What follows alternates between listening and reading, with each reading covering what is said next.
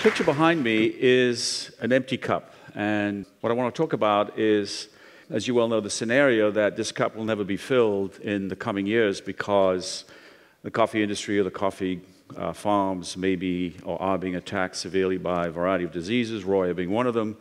And there are others coming with climate change, and there's also indication that farmers, as we well know and I will show you, may actually not be that interested in growing coffee, simply because it's simply insufficient for them to feed their families and themselves. And there may very well be a shift out of coffee. Smallholder coffee farmers, which are the principal suppliers for specialty coffee, are struggling, and we've known this struggle for quite a while. We've increased the pricing to them from using fair trade organization systems as well as other systems. We have built schools. We have provided them with health care. We've built kitchen gardens. We've done an awful lot of things, but the fundamental problem of extreme poverty in most of these areas has simply not been solved. It's frustrating for you all. It's certainly frustrating for an organization like Heifer, which deals with extreme poverty and hunger. So what do? Smallholder farmers have not actually been waiting for us to solve their problem. They have taken two basic strategies to solve this problem. They've immigrated, or they've reduced their food intake to essentially deal with the lack of food and the lack of nourishment. The immigration thing, if you want to put some numbers to it, is that the total development aid, USAID, World Bank, United Nations, European Union, essentially spends about $135 billion a year supporting a wide variety of poverty programs all over the world, not just with coffee, obviously. Interestingly enough, the remittances that come from the immigrants, smallholder farmers from all over the world, whether it be Africa or Central America or elsewhere, is $500 billion a year and growing very rapidly. So the extreme poor have essentially taken things into their own hands and have gone to places where they can earn enough money to feed their families. Then, of course, it's had incredible negative social and familial impact, breakdown of families, breakdown of societies, communities. It's supported sex trafficking and a whole bunch of highly negative systems. So that's not a sustainable solution for those communities. So we're faced with a wicked problem. It sounds colloquial, but it's actually got a definition which you can read, and it has to do with a whole bunch of systems colliding and essentially aggravating each other's negative effects. So how do we end endemic poverty? It's both important and urgent from obviously a moral point of view and also from a sustainability and a viable coffee industry, coffee supply. But it's not all about coffee. That's one of the messages today. It's not all about coffee. What is the trap? The economic social trap that actually leads to this lack of escape. A trap is sort of defined as a place where you simply are. All of the systems around you just aggravate the problem as opposed to solving it. It's a negative cycle. One of the ways to think about the trap is to think about the actual earnings of the families that supply us all with the coffee, and what would be a dignified income. And here in Seattle, I think this concept of a living wage is sort of the epicenter in the United States for this idea, and I think the city council, I think, passed an ordinance over the next few years where minimum wage will be at $15. That's the same basic idea that I'm talking about. What is the current income of these families, and what is a dignified income? I call it a dignified income. It could be called a living income. So let me introduce you to Virginia Carrillo. She is from Guatemala. She has 8 kids. She and her family earn about $3,285 a year. For a family of 10 in Guatemala, in the region she lives, a dignified income is $15,500. So there's a gap of about $12,000. She farms about 2 3/4 hectares. She has about 3 activities on the farm and 2 outside of the farm. And obviously her family is living in extreme poverty. The income gap is huge. And she has both an income gap and an optimization gap. So how do we close this gap? What is a strategy or a set of strategies to close this gap? The first one is diversification. You simply can't live on coffee alone. I mean, you do the analysis, you will know that you cannot live on coffee alone. And then whatever other activities you're engaged in, how do you optimize that?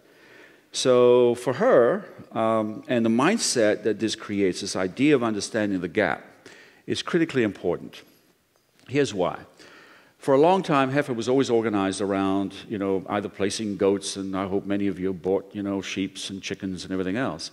But the placement of an animal or livestock in a family was always measured by the income impact it had and the percentage increase improvement that was created. So with Virginia, we actually placed bees, and she happens to be a very good beekeeper, and she was able to manage about 5 hives and generate about $1,000 of incremental income. Pretty good. It's 1,000 over 3,285, so that's about, what, 30% increase. So we kind of celebrated a 30% increase. But if you now begin to think of it as a gap, we've reduced the gap from $12,000 a year to a dignified income down to 11. That's progress, but it's really a long way from a living income. It's a long way from actually escaping that trap that just keeps cycling back and bringing that family down because it isn't enough to house, etc. So we need to think holistically. We need to think from a demand-driven agricultural development, what we call pro-poor, wealth-creating value chains.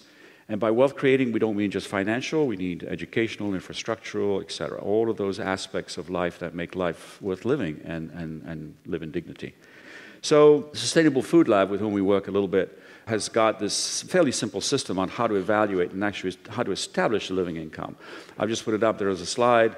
You may want to go to their website. But essentially, it identifies all those buckets that are required to live a life of reasonable dignity.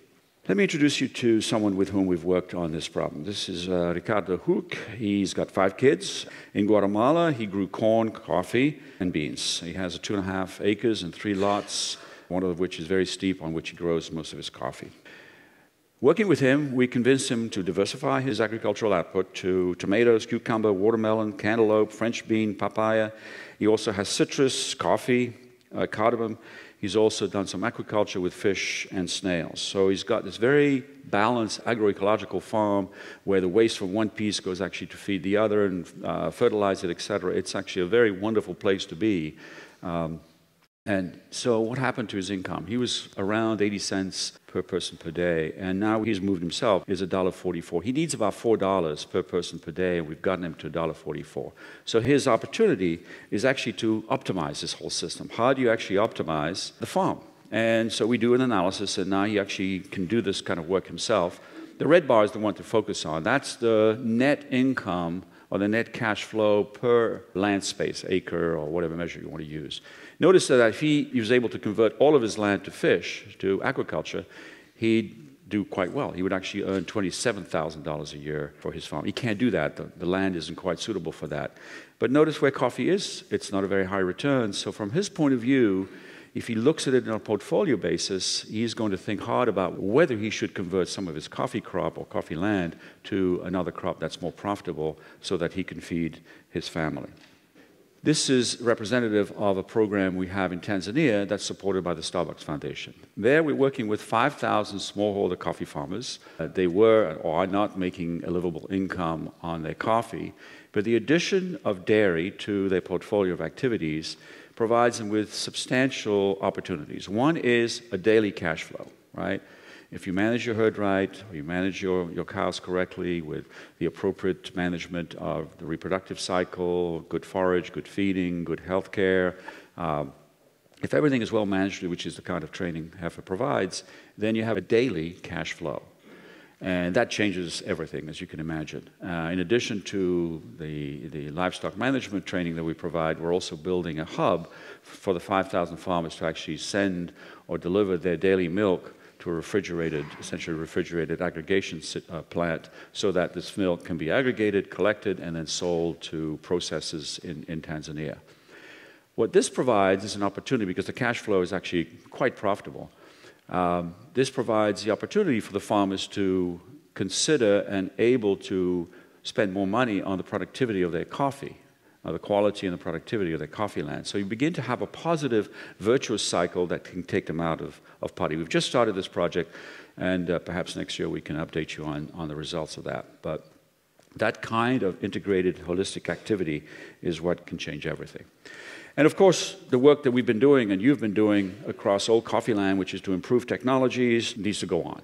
Productivity, quality, all of that work needs to be done, but it needs to be done in the context of the holistic view, the farm portfolio, if you like, that the farmers that we deal with. So many people are involved with that. ICEAL Alliance, a lot of fair trade organizations and others are working on that. Also, if you think about the value chain in coffee or any other value chain, supply chain, The farmers are at the very early part of the value chain where there is the most risk and the lowest return. So how do you actually think about the farmers moving forward into the value chain and earning or capturing more of the value so that they can actually live a dignified life? And I've heard about Thrive Farmers as an example where this idea, I think, has been taken to a very interesting status. And you probably know, many of you probably know this man, Omar Rodriguez of Capucas in Honduras. And to his left, there are two women there who have developed a point of view or an approach on how to capture more of the value chain.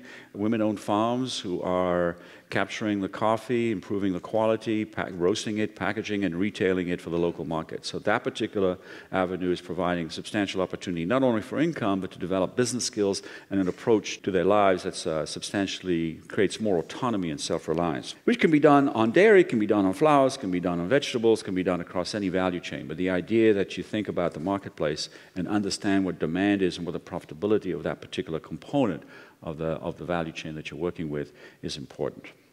The coffee industry, us, people who work in coffee lands, and those of you who obviously source your product from coffee lands, I think we have two imperatives. The first is to have a viable, sustainable, and constantly improving sector, and you're working hard on that. The other one is a sort of a moral imperative, and it's this belief that I would suggest to you that the cost of your coffee cannot come at the cost of the dignity of the smallholder farmer.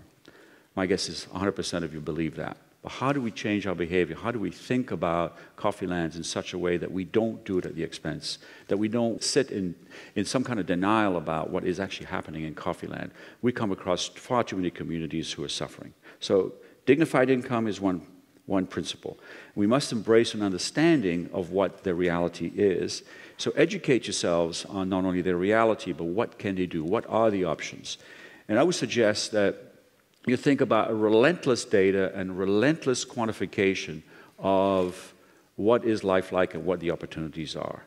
What is the opportunity with agriculture? What are the numbers behind that? You need to be familiar with that so that you can engage in dialogue that's constructive as opposed to just theoretical or qualitative. What is the opportunity for dairy? What's the opportunity for cardamom? What's the opportunity for honey? And then, of course, more niche kind of products like mushrooms. And, of course, don't forget handicrafts and general business practices or abilities. That's an important component of developing a mindset from being perhaps dependent on fate, and that's just the way I live, and becoming more autonomous and self-reliant and taking action to escape their poverty, primarily through their own efforts. So think holistically, open up to the fact that you've got to think outside the cup. You need a broad expertise to support the farmers. Remember this idea, if you may, if I could ask you, is pro-poor, wealth-creating value chains. We're willing to help. We need to end extreme poverty. We need to maintain the coffee value chain so that it is profitable for all players. Many people are already doing this, of course. Coalition for Coffee Communities is doing. The cocoa industry is facing the same situation in Ghana and Ivory Coast and Central America. Sustainable Food Lab has several case studies on how to approach this thing and how to think it and how to frame the problem. So my final word is think outside the cup so that we can fill the cup. Thank you very much.